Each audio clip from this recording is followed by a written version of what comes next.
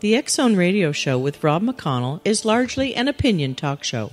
All opinions, comments, or statements of fact expressed by Rob McConnell's guests are strictly their own and are not to be construed as those of the X Zone Radio Show or endorsed in any manner by Rob McConnell, rel-mar McConnell Media Company, the X Zone Broadcast Network, its affiliated networks, stations, employees, or advertisers.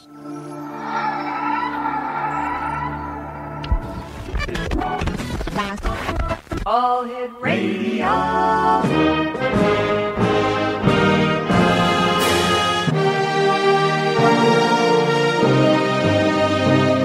Welcome to the X Zone, a place where fact is fiction and fiction is reality. Now, here's your host, Rob McConnell.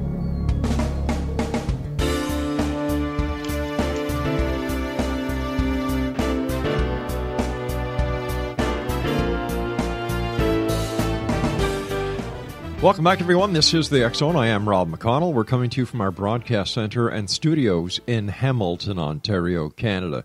For those of you who have been asking, where is Hamilton, Rob? I'd like to see you on the world map. Well, you can go to Google Earth, and just type in Hamilton, Ontario. Or if you're doing it the old-fashioned way with a piece of paper map, or how about those old things we have in our libraries called globes? We are on the shores of Lake Ontario in the province of Ontario. And if you find Toronto and you go south along the lake to Niagara Falls, smack dab in the middle, you'll find the city of Hamilton, which is known as Steel Town here in Canada. We're coming to you tonight on the X Zone Broadcast Network, Talkstar Radio Network, Mutual Broadcast Network, and iHeartRadio. If you'd like to send me an email, xzone@xzoneradiotv.com, on all social media sites, X Zone Radio TV. And to find out about the great programming we have available for each and every one of you around the world, with our compliments 24/7, 365 on the X Zone Broadcast Network, just visit www.xzbn.net. Exonation, my guest this hour is Major General Mark Musick, who is retired. And Mark retired from the military in 2008 at the rank of Major General. In 2002, Mark met Eva McLelland, who told him a secret which she had not divulged to anyone else. However, since her husband of 31 years had just died, it was time to tell someone. Her story consisted of the ingredients of a fabulous wealth, a reclusive man unable to escape his famous life, assistance from the CIA providing an alternative identity, and a loving wife who knew how to keep such a secret. The first book, Boxes, The Secret Life of Howard Hughes, was released in 2010. During the last 6 years, additional information continued to come forward to confirm Eva's wild story. The second book is now published. Let's hear about the details of how Howard Hughes pulled the wool over the eyes of the public and lived his last 25 years with a woman he loved, finally dying in November of 2001. My guest this hour, Major General, retired Mark Musick. We're going to be talking about the fake death and final decades of Howard Hughes. First of all, Mark, I'd like to thank you for your service to our country and to the peace and the freedom that we all enjoy today. Well, Rob, thank you very much. I appreciate that. And thanks for having me on the show. Oh, it's my great pleasure, sir. Tell us a little bit about this encounter that you had with Eva McLelland and why she decided to tell you her story. Well, it's very unusual. I met Eva personally in 2002, and I was working for a nonprofit. And Eva had made contact with the nonprofit in 1999 or 2000 regarding some property that she had. Mm-hmm. And so I talked to her on the phone several times. She knew I was in the military. At that point, I was in the National Guard. She knew I was in the military, and we got very comfortable with each other.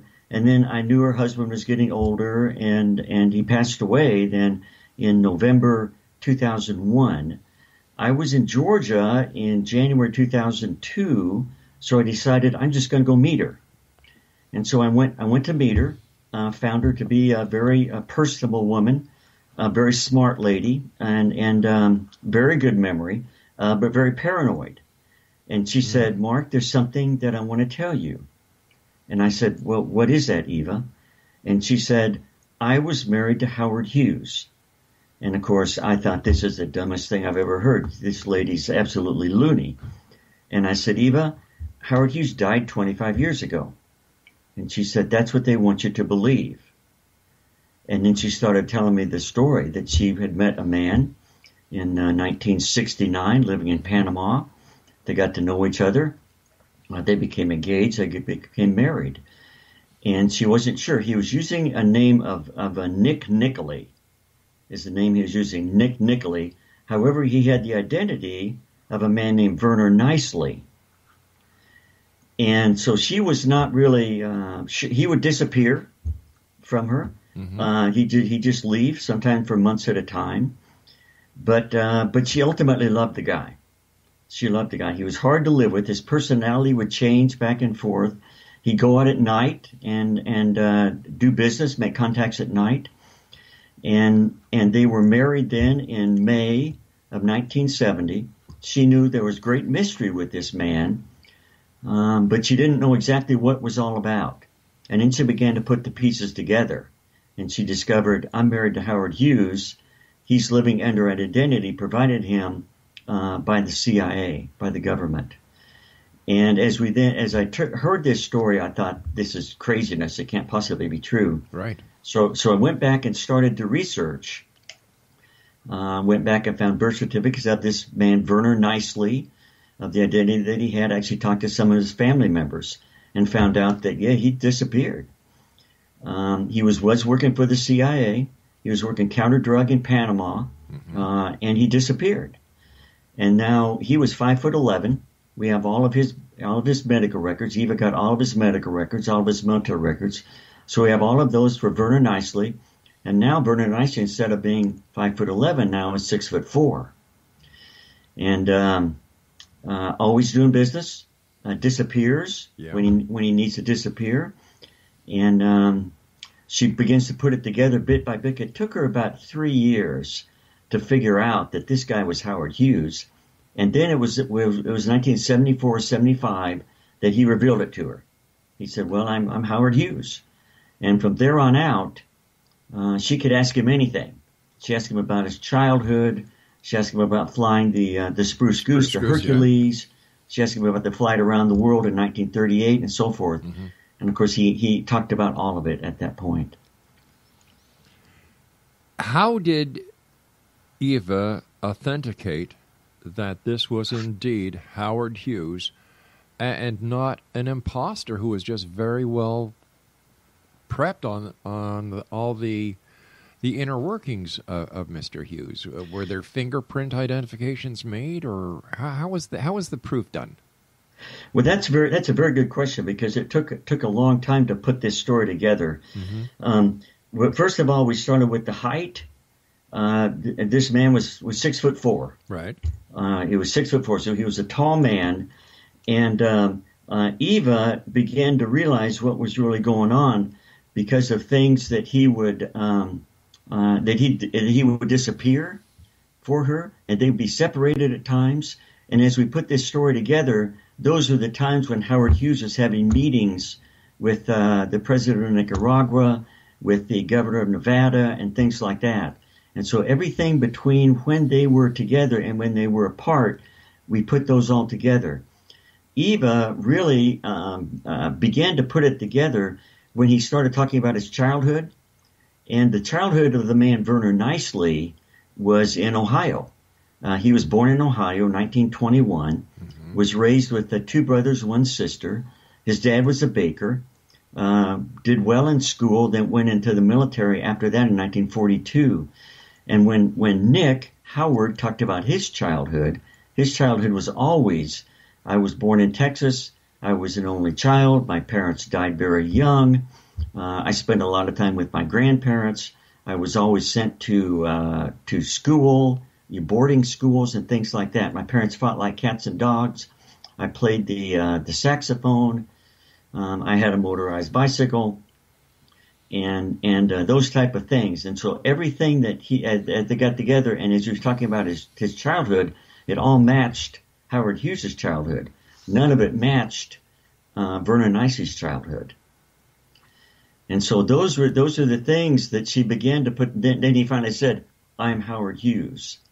And as we looked at pictures, the name of the book is Boxes: The Secret Life of Howard Hughes. Mm-hmm. Eva wanted it named Boxes because he would not let her unpack. She had to live from boxes because they had to be able to leave very, very quickly. Why? He was a very reclusive man to begin with. He disappeared from the public in the early 50s. Mm-hmm. Very, very reclusive man. And he was afraid of someone coming in to find him, because one thing, he was dealing with alternate identity that he didn't want anybody to know about. When Howard Hughes finally died in 1976, they were living actually in a house west of Troy, Alabama, about 7 miles west of Troy, Alabama. And the aides were always with them.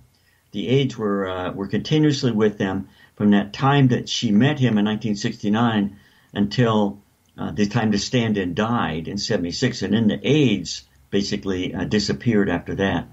But they're living in there. Up until that time, he would go into Troy, Alabama with her, have dinner, have lunch, go to the hardware store, those type of things. After that, he wouldn't go anywhere. All right, stand by, please, Mark. We've got to take our first break. X Zone Nation. Mark Musick is our special guest this hour.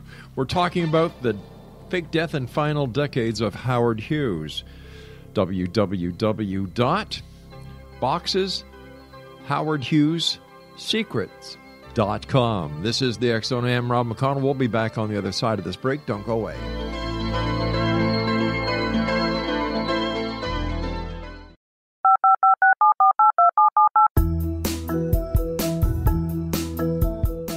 Did you know that when you're on the road with limited data or Wi-Fi, you can still listen to the X Zone Radio Show with Rob McConnell, The Science of Magic with Gwilda Wiyaka, X-1, Dimension X, Space Patrol, and every minute of the X Zone Broadcast Network by calling 213-401-0080, courtesy of Audio Now.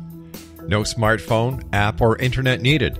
It saves your data plan, and it's free if you have unlimited minutes. Call 213-401-0080 to listen on any phone, anytime, anywhere. Remember, 213-401-0080 for the best of the paranormal, parapsychology, and sci-fi radio programming anywhere, 24/7, 365. Gwilda Wiyaka's latest book, The Science of Magic, Book of Mysteries, Volume 1, is the first book in a series based on her writings that open every episode of the Science of Magic radio show. Drawing on the subject matter of each guest, and armed with over 40 years' experience in shamanism, 35 years in alternative health, and degrees in psychology and religious studies, Gwilda introduces relevant and leading-edge information that supports spiritual evolution and personal empowerment. Rich with wisdom and inspirational quotes packaged in digestible segments, this is a book that will pull you from cover to cover. It will also serve as a daily inspirational reading for years to come. The Science of Magic Book of Mysteries, Volume 1 is available at our website, tsompublications.com, amazon.com, and wherever fine books are sold. Back in Victorian England, a famous theologian posed a perplexing riddle. Why are the two top personalities in the Bible tagged with the numbers 7 and 11? Academics agree the answer is found in the stunning discovery of a hitherto secret Bible structure explained in a new book called The Genesis Grid. The discovery is so simple that preschool children could illustrate it. Certain claims are hugely controversial and may offend some, but at the X Zone, we've studied this awesome new book and agree with one expert, and I quote, "These discoveries appear to be beyond coincidence." So who or what hid this wonderful pattern in the Bible, and what might they do next? Find out more, X Zone Nation, and read reviews on www.genesisgrid.co.uk. That's www.genesisgrid.co.uk.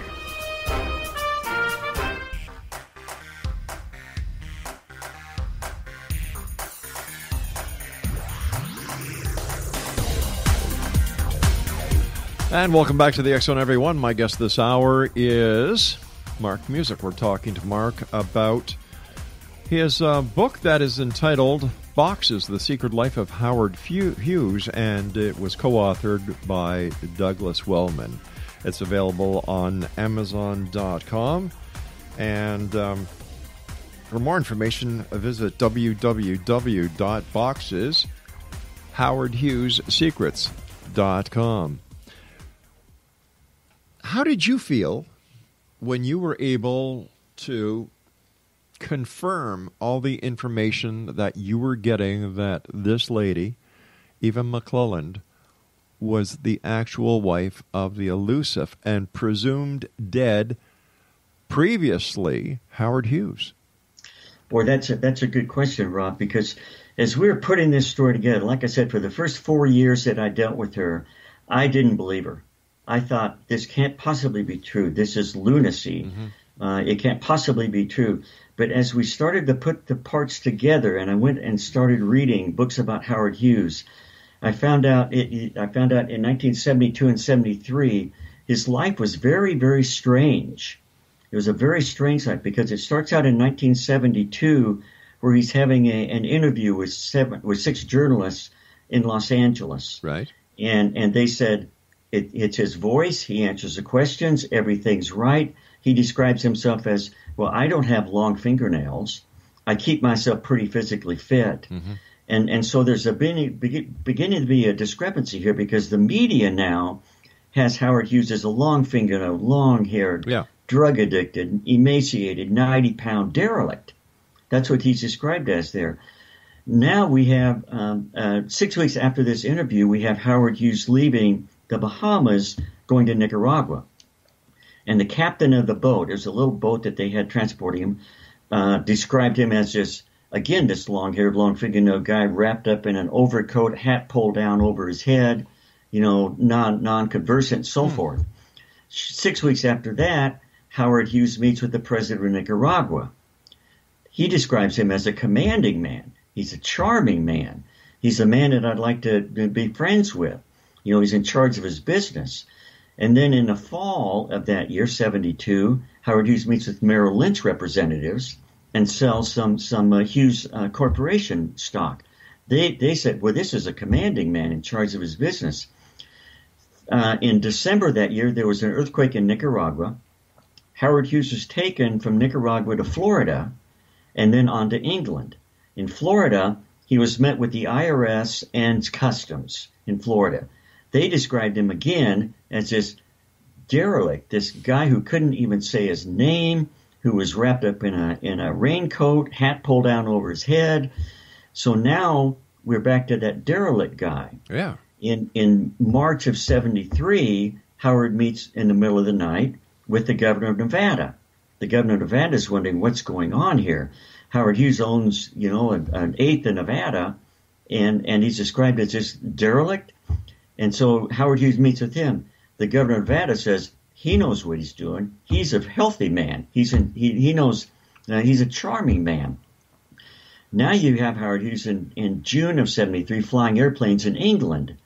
And again, the pilot who was with him, a gentleman named Tony Blackman, who was with him, said, again, a friendly, commanding man. Howard flew the airplane at that point in time. Now, August of 73, Howard Hughes falls in a hotel in London. The doctor comes in and says, he looks like an emaciated Japanese prisoner of war. And they declared him mentally incompetent. So right there in those 2 years, it becomes pretty clear that you've got two people. Right. You have two men there. They're two separate men. However, it's so confusing that the media can never tell what's really going on. And they would actually set up meetings with the stand-in. Mm-hmm. They would set up meetings with the stand-in. So they'd say, Rob, you have a meeting with Howard Hughes, and you go meet him, and he's got this horrible breath, and his teeth are rotted out, and he's got hair and long fingernails. And you said, well, I've met him. And you described him. Oh, no, that's Howard. And so there was this confusion generated on purpose about Howard Hughes because Howard wanted to hide. He wanted to hide. He found a way to do it. The CIA was with him all the way. The identity that he took was a CIA operative. In fact, the identity comes up at the same time that the CIA goes to him and says, there's a Russian submarine that sank northwest of Hawaii, 700 miles northwest of Hawaii. Would you go raise it, Howard? And Howard said yes, and he did. He built the Glomar Explorer and raised it. But what we think, this is our speculation, what you think he said was, I'll go do that, you get me another identity.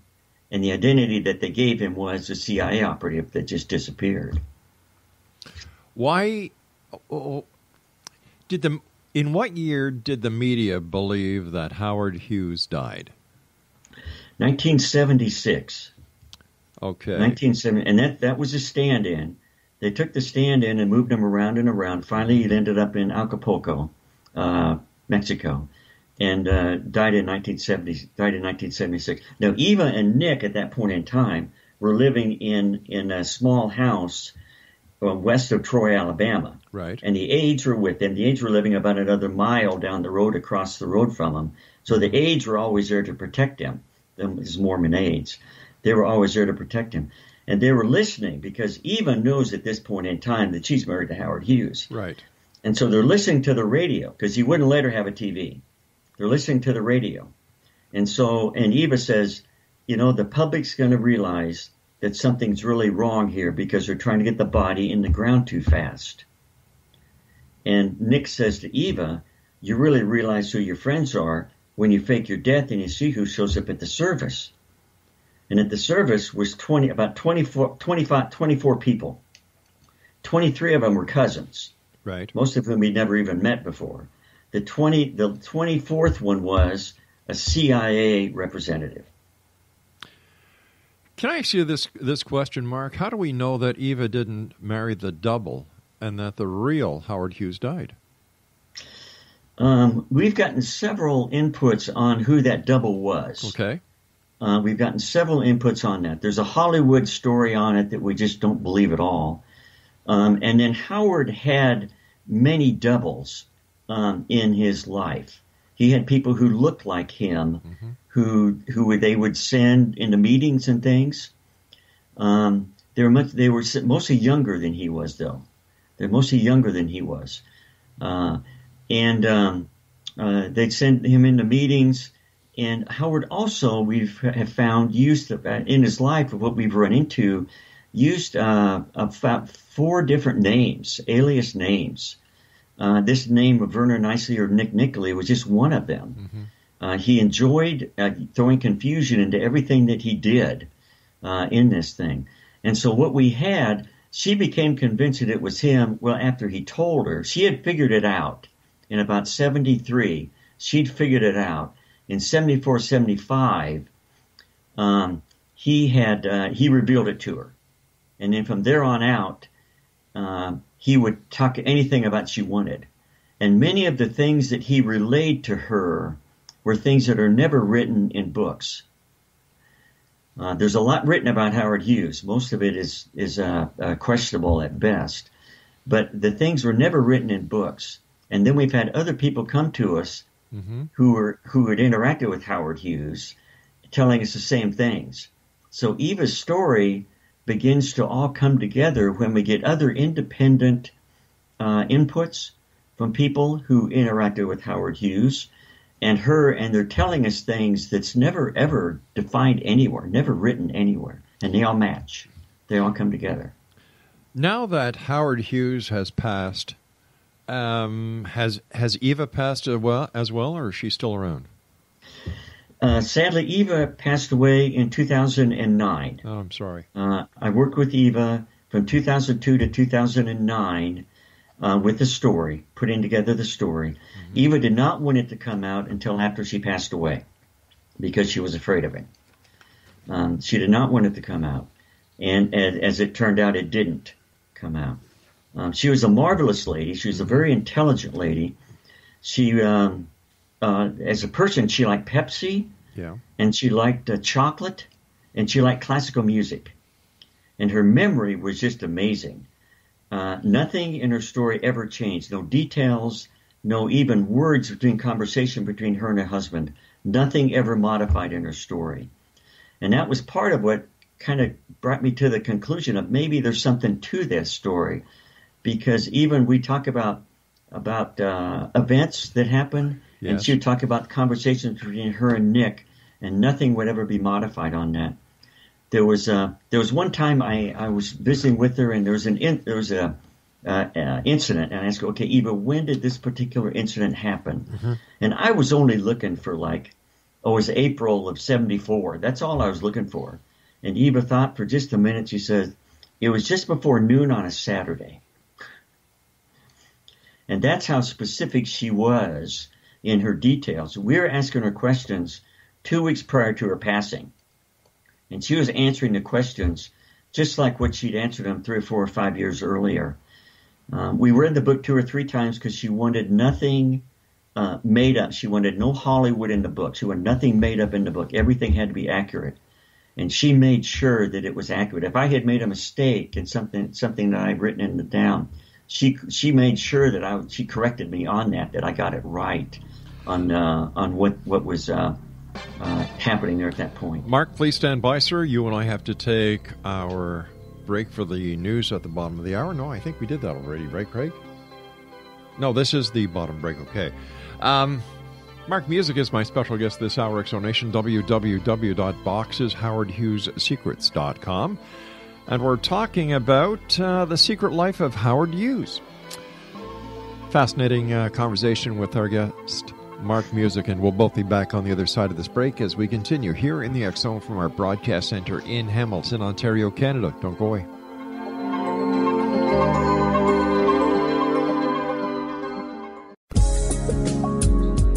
From our broadcast studios in Hamilton, Ontario, Canada, to the world and beyond, you're watching the X Zone Broadcast Network, www.xzbn.net.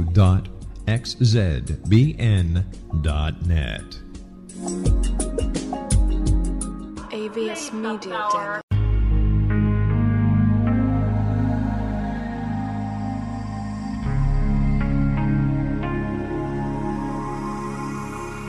The scientist and the mystic have been on an age-old, relentless search with one thing in common. They seek truth. Their paths converge in the 40,000-year-old practice of shamanism, an ancient science delving to the quantum level of life, facilitating healing, manifestation, and evolution.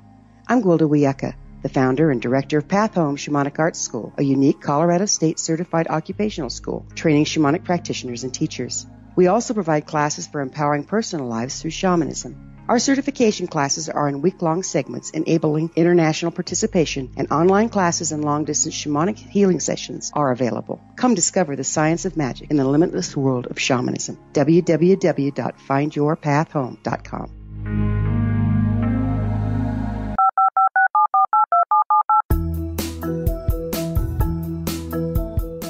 Did you know that when you're on the road with limited data or Wi-Fi, you can still listen to the X Zone Radio Show with Rob McConnell, The Science of Magic with Gwilda Wiyaka, X-1, Dimension X, Space Patrol, and every minute of the X Zone Broadcast Network by calling 213-401-0080, courtesy of Audio Now. No smartphone, app, or internet needed. It saves your data plan, and it's free if you have unlimited minutes. Call 213-401-0080 to listen on any phone, anytime, anywhere. Remember, 213-401-0080 for the best of the paranormal, parapsychology, and sci-fi radio programming anywhere, 24/7, 365.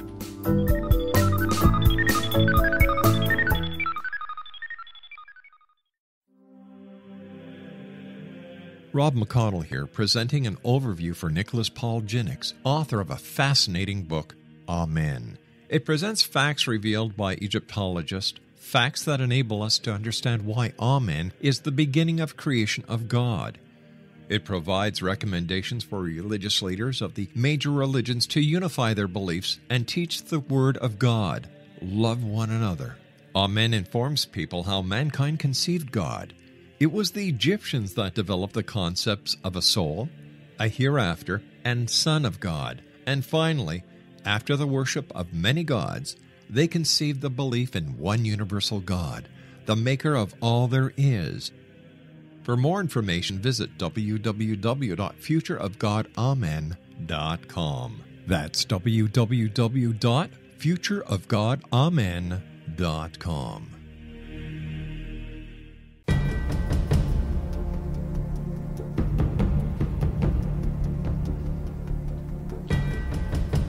Welcome back, everyone. We're talking about Howard Hughes this hour, and here's 7 things you may not know about Howard Hughes.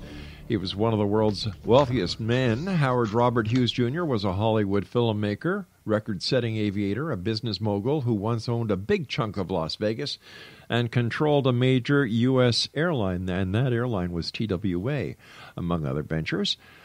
Later in life, however, he became an eccentric refuse who feared germs and shunned personal hygiene. And some of the other things you may not know about Mr. Hughes is, number 1, he was a millionaire at the age of 18. Number 2, his directional debut, Hell's Angels, was one of the most expensive movies of its time. Number 3, Howard Hughes set an around-the-world flight record. Number 4, his famous Spruce Goose aircraft was flown only once, and that'll teach me to suck on a cough drop and talk at the same time. Number 5, Howard Hughes was part of a CIA plot to recover a sunken Soviet submarine. Number 6, when a Vegas hotel tried to kick him out, he bought the place.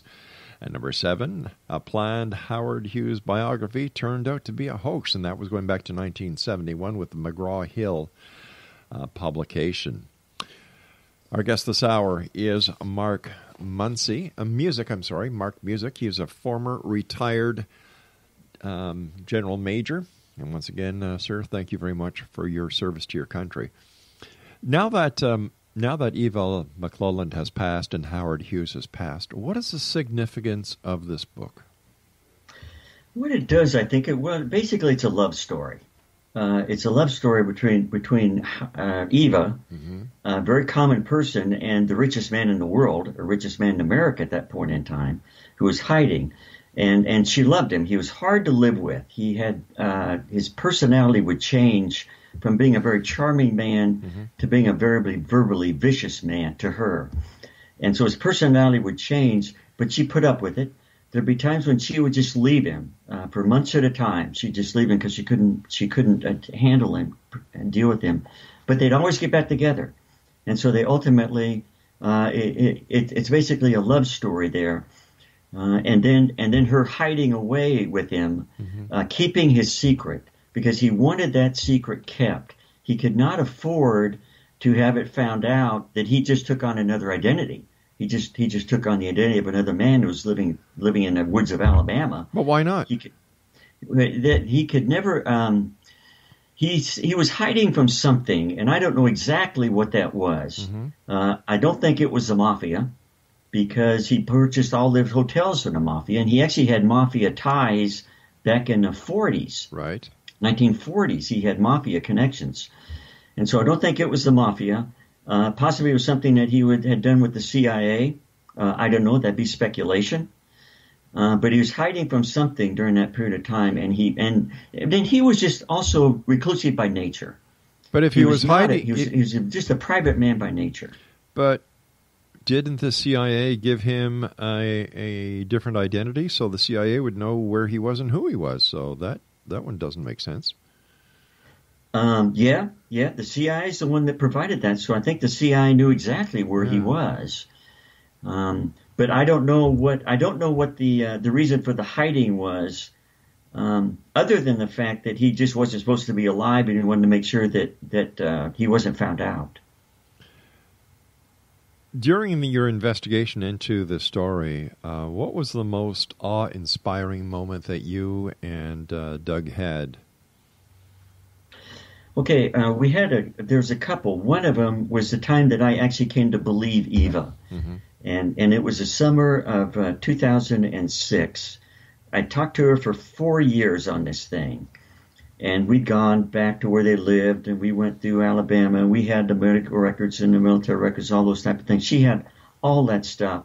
But I didn't believe it. I just didn't believe it. And then it was the summer of 2006, and I asked Eva, I said, Eva, do you have a picture of him? And at that point, Eva never showed me a picture of him. And she said he never wanted his picture taken. He never wanted it taken. She said, but I think I have one or two. And she began to look through her boxes there that she was living out of, basically, and pulled out a couple of these, 3.5 by 3.5 pictures taken of a man a long ways away, in a just a field type thing. And I looked at him, and I did not see Howard Hughes in these pictures. Did not at all. And all I saw was a tall man. And so I said, Eva, can I have these?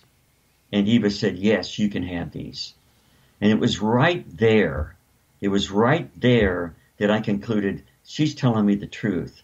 Because I was actually talking to a lady in the Houston Police Department at this same time and talking to her about this story. And she said, the Houston Police Department lady said, if this lady was lying to you, she would never give you anything. You would never get anything away from her. And in essence, she gave me everything. I have all of the pictures that she has as him. I have all of the medical records, all of the military records.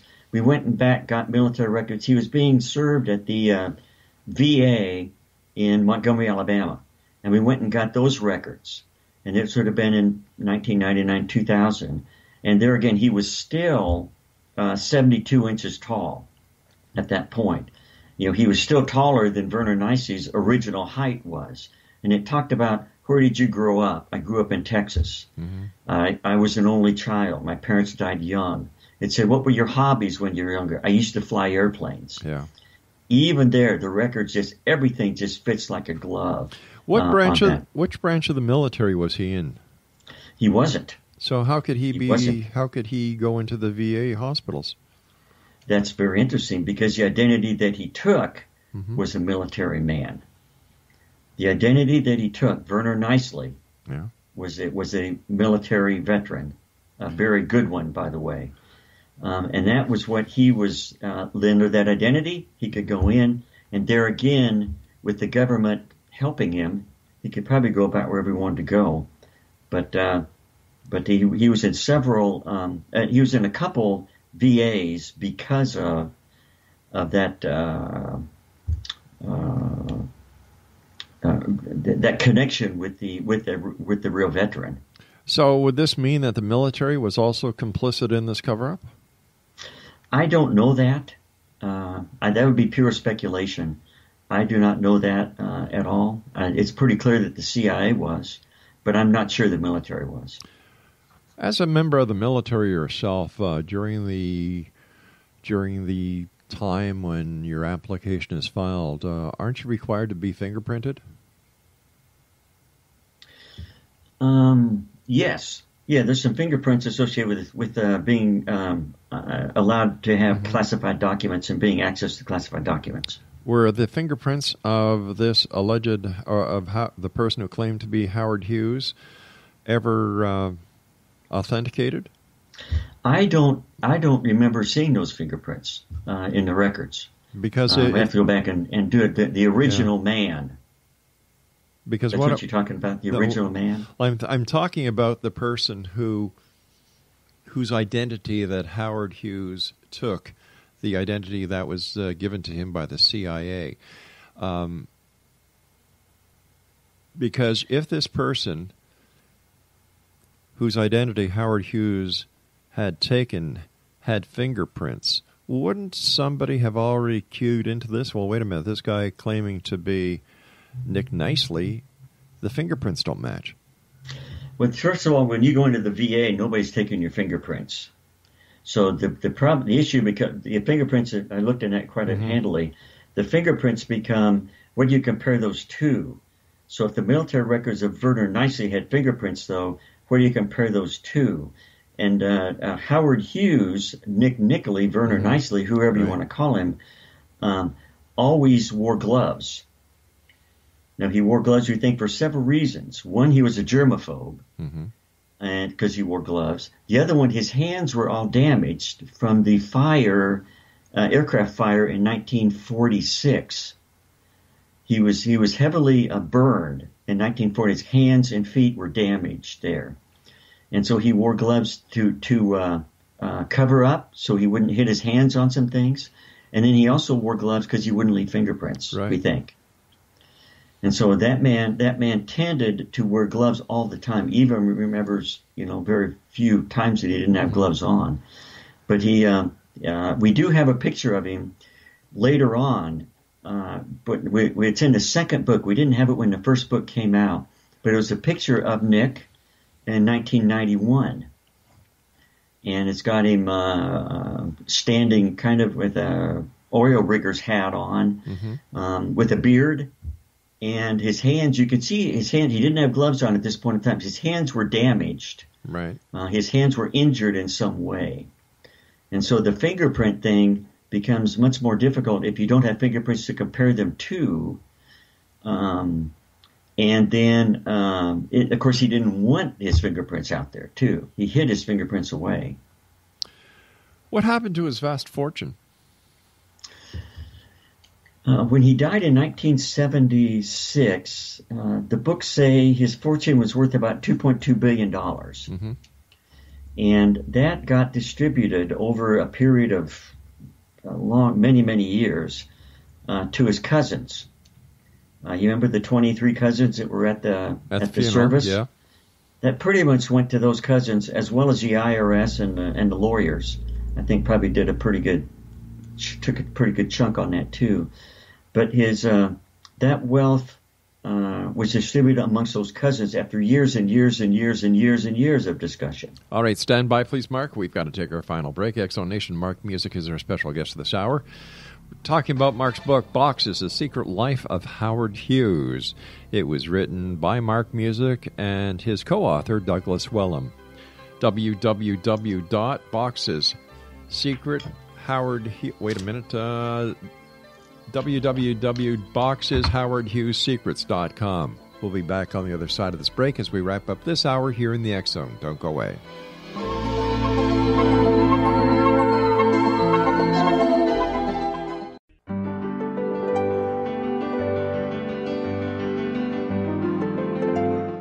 Named one of the world's greatest psychics, Elizabeth Joyce is now giving readings worldwide via Skype.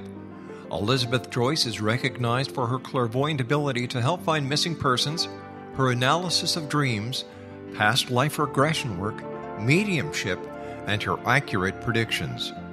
Elizabeth has been a frequent guest on the X-Zone radio show with yours truly, Rob McConnell, now for several years. For an appointment with Elizabeth Joyce, call 201-934-8986 or Skype at elizabeth.joyce. And for more information, you can always visit Elizabeth Joyce online at www.new-visions.com.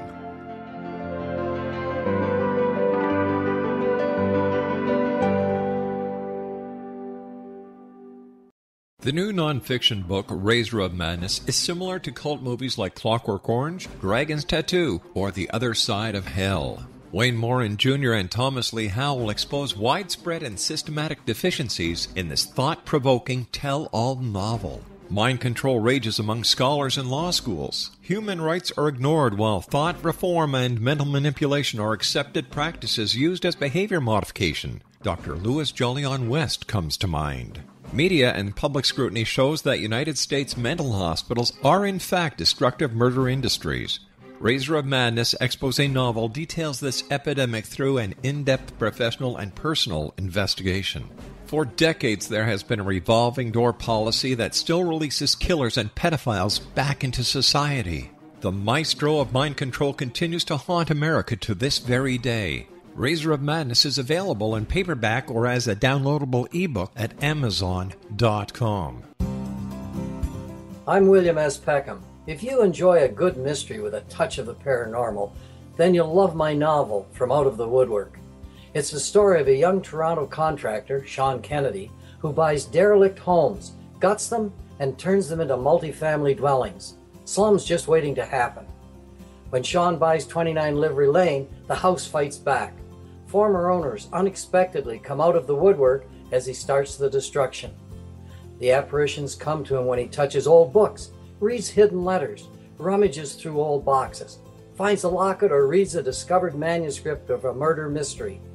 From Out of the Woodwork will take you from 1899 to the horror of the World Trade Center, September 11, 2001.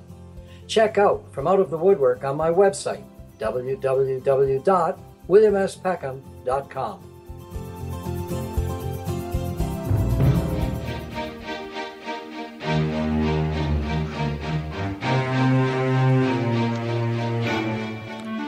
Welcome back, everyone. Mark Musick is my special guest, along with Douglas Wellman. They have written the book Boxes, The Secret Life of Howard Hughes, and it's available on Amazon.com and WriteLife.com.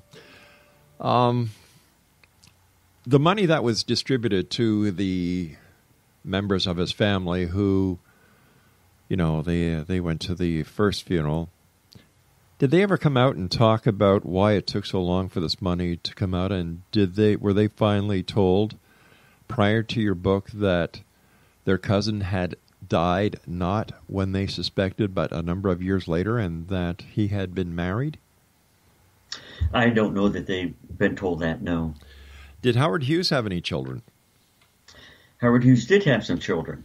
History says Howard had, no children. Mm-hmm. We had several people come to us indicating that they're the child of Howard Hughes. In the second book, we have two people in there. There's one named Cindy and there's one named John, who both came to us and told us their stories, and it took us a while to get our heads around what they're telling us. And then we did their DNA. Mm-hmm. And, of course, if you have the same parent, you have a 50% match on DNA, of which they had. And so you put that match of DNA together with each of their stories, and it becomes pretty convincing that you got a child of Howard Hughes here. And so Howard did have some children. Mm-hmm. Cindy was actually, he was in contact with her when she was younger. She remembers him coming around when she was very young. And so Howard's life was much more bigger, I guess, from a family viewpoint than what was ever publicized or what was ever thought to be during his life. Did the siblings ever get any of his estate? No, they didn't get anything. Why wouldn't they? They never got anything. You'd have to prove that you're a sibling of Howard Hughes, and the only way to do that, I would assume, would be DNA, and there was no DNA from Howard to prove that. So I thought you said that you had DNA done. We had DNA done on the two children, between the two children, Cindy and John. We compared Cindy and John's DNA. I wish we had Howard's DNA, because it'd be a perfect match. So how do you know then that the DNA testing that you did on these two children were actually children of Howard Hughes, if you didn't have a marker to use as a benchmark? If you have a child and you have a common parent, mm-hmm. you have 50% of your DNA matches. Right, but could it not be that the mother of these two children were the same mother and not Howard Hughes being the same father? Well, that's possible, but there's quite an age difference in these children, and their mothers are known. Mm-hmm. Their mothers are very well known of who their mothers are. And so the mother is not the wild card here on the DNA, because they, in both cases, the mothers are well known. In fact, we have the DNA of the one mother. Okay. But once again, I can't understand why these children weren't entitled legally to some of the estate. Well, that would be a question to ask the court system, I think. Did either of the children ever file a petition or petition the courts to have any of his estate? One of the child did go forward and tried to make known that she was a child of Howard Hughes, and she just got shut down. By who? She just got absolutely shut down. By who? By the person who the courts assigned to handle the family members, and that person didn't want to open up the doors that there might be children. Did she go to the media with the story? Media wouldn't touch it. Why not? They just wouldn't touch it. That doesn't make sense to me. Does it make sense to you, sir? No, it doesn't. But that's a situation that she found. She tried to go forward, and she went to two different lawyers who were told basically to get out of it, and she went to a private detective to help her, and he was told to get out of it, and they got out of it. There's a lot to hide here. Then how come no one is telling you to get out of it? Maybe I haven't got to a certain level yet. But if you're coming out with the same information, sir, that others were told to get out of it because they had the exact same information that you now have that you're publishing in a book, it makes no sense to me why they were told to get out of it, and yet you haven't been told anything. No, that's correct. You're exposing a lot more, so something doesn't make sense here, sir. Yeah. Any ideas why? The story is much bigger than what's in the second book. If the story is much bigger than what's in the second book, then should you not also be receiving the same kind of information that Mark Musick? Get out of it. Well, I haven't gotten that message. How long ago was your first book published, sir? First book goes out in 2010. So here we are 8 years later, and you haven't heard from anybody. A child goes to a lawyer to try and get what they claim, based on DNA, is rightfully hers. She didn't have the DNA at that point when she went to She went forward, and it was in the 70s or late or 80s when she went forward to try to make the claim. But once you had the DNA proof, why didn't she use that in order to get the courts to take another look at it? I don't know. I don't know why she didn't. She that would be up to her to do that, and maybe she didn't have the funds to do it or the funds to proceed with it. But the way I look at it, sir, if somebody came to me with a story as compelling and as mysterious as this, as a member of the media, I would go crazy with it. My God, look what they're doing in politics today, and nobody's telling anybody to lay off. Yeah, I agree with you, but we have not been able to make much inroads with the media on this book. Okay, let me see if I've got this straight. You've got you've got statements from the now deceased wife of Howard Hughes that has confirmed to you his identity, given you proof, photographs, evidence that she indeed was married to Howard Hughes. She has filled in the spot. She is saying, hey, listen, Howard Hughes did not die when everyone thought he did. He was actually married to me. He went to dates, time, places that can be collaborated. Right. This is a mystery that no one wants to touch. And as a member of the media, I have to say, why not? Well, I'm with you on that one, Rob. I'm totally with you, because it's a mystery that we have not really gotten the media to touch. Well, it's always on the outside of it. Something that also raises questions is that if this story is true, and I have no reason to doubt you, sir, and the government or nefarious forces can actually do this, what else are they doing that we don't know about? Well, that's a good question. This is questions that other members of the media should be asking. Yeah, that's a very good question. Because if this is being done in the case of Howard Hughes, where you've got the CIA supplying identities, faking a death, and all the other information that you were kind enough to share with us tonight and in your books, we can only assume that maybe President Kennedy isn't dead. Maybe he is in a hospital somewhere. If they can cover up the death of Howard Hughes, they can cover up the death and disappearance of anyone or anything. Yeah, that's definitely a theory. So why, I'm sure that you, your publicists, and your co-author have gone to the media, issued press releases, and done due diligence in getting the information out there.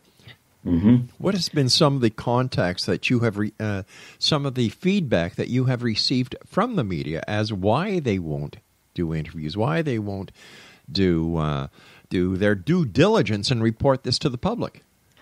Yeah, what I typically run into, Rob, is when the story first comes out, because the public has been told, about Howard Hughes, died in 76, crazy man, died in 76, crazy man, died in 76. That is what is believed. That is what is believed of what really happened there, or they don't remember him at all. But they're so young, they don't remember him at all. Let me give you this. This, General. We're running very short on time, but when everyone thought, based on the backward spin of a record and a few photographs on album covers, that Paul McCartney was dead, that a double had been substituted for Beatle Paul McCartney, the world went wild. So I don't understand why the same effect is not happening or did not happen when it was revealed that Howard Hughes led a dual life and that he did not die when the people were told that he actually lived a second life. And this just boggles my imagination. So I think part of the factor here also is the age of him and when he disappeared, because he really disappeared from the public in about 1954. And so you've almost got to be 65 to even recognize the name. Because I've talked to a lot of people who are 40. Yeah. And they say, who? General, I hate to do this, sir, but you and I have to say so long for tonight. I want to thank you very much for joining us. Continued success. And once again, General, thank you for your service to our country. My guest this hour has been Lieutenant General, Major General Mark Musick, now retired. Along with Douglas Wellman, they wrote Boxes, The Secret Life of Howard Hughes. Why do I want to say Howard Hughes? Because it rhymes with Hughes, I guess. We'll be back on the other side of this break as we continue here in the X Zone from our broadcast center in Hamilton, Ontario, Canada.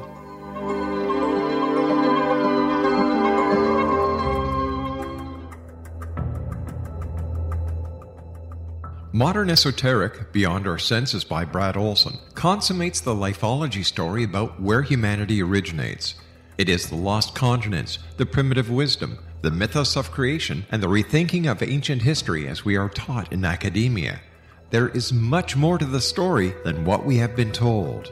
As this is the first book in the Esoteric series, Modern Esoteric starts at the beginning of time and accelerates up to this modern age. Future Esoteric is book 2 in the series and takes a forward-looking position ahead of today with an open and honest examination of the ET issue and various unexplained phenomena. To discover the writings of author Brad Olson, visit www.bradolson.com.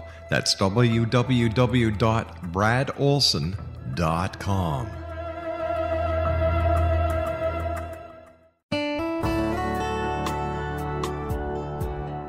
Are you or is someone you know struggling with addictions, depression, anxiety, relationships, low self-esteem, lack of confidence, grief, success, and prosperity? Do you know that your subconscious belief plays a big role in the outcome of your hard work? We can help you permanently change the beliefs that may be the reason for your struggles and failures. We care about getting you the return on your investment and the results you are looking for. We can help you be free of the limitations of your past and in realizing your highest potential. We work with people by phone and Skype. For more information, visit us at www.ritasoman.com. That's www.ritasoman.com.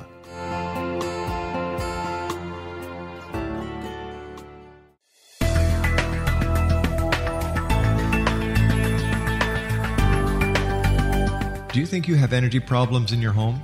Do you feel better when you're away than when you're home? Joey Korn is a global leader in the world of dowsing who specializes in personal energy clearing and space clearing.